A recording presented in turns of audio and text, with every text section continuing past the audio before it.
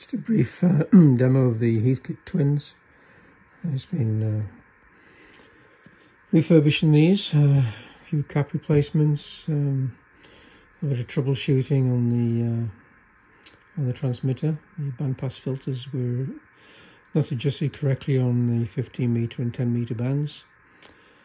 I've now locked them in place with a little dab of goo because they're very, very sensitive to movement, and I could easily see why a vibration or something like that would knock them out of tune. Anyway, they're on tune now.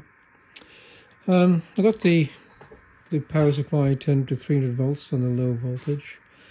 It's on 10 meters. On 10 meters, I think the spec is something like 70 watts output on the transmitter. Side tone switched on, receiver switched on. It's receiving nothing.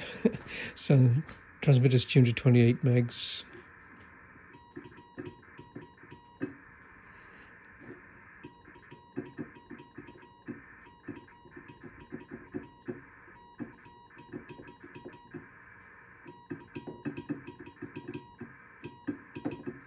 It's just feeding into a dummy load in the ISU antenna tuner there.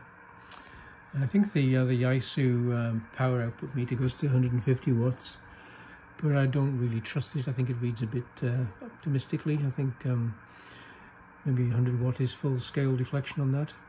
And I think this little Vanco unit, I think that's the other way. I think that's a little bit mean with the readings.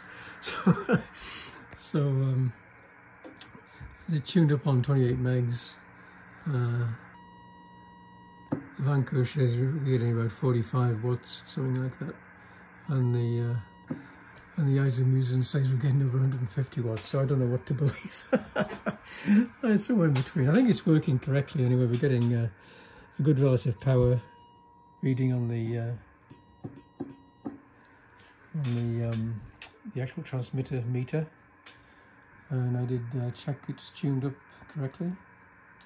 A little bit more power on the other bands. I think the spec is 100 watts on the other bands, and we're definitely getting about a 25% more power on those. So there we go, the Heathkit twins.